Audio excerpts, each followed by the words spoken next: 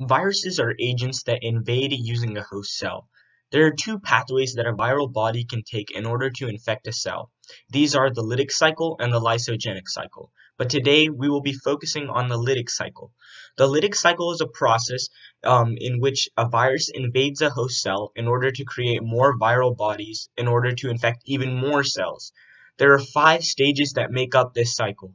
The first stage of the lytic cycle is called attachment.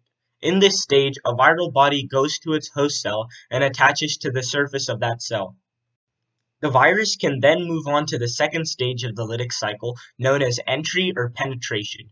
In this stage, the viral body releases its own nucleic acid, which can be either DNA or RNA, into the host cell. Next, in the third stage, called replication or biosynthesis, the DNA or RNA of the viral body is replicated inside of the host cell, and viral proteins are also made. The virus then moves on to the fourth stage, called assembly.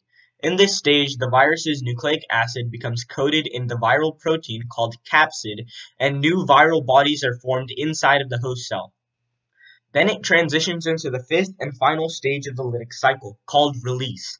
In this stage, the cell undergoes lysis, which is the process of the membrane being broken down by viral proteins or osmotic pressure. Since the cell undergoes lysis, new virions can be released since the membrane has bursted. These new virions can go and attach to other cells, restarting the lytic cycle again.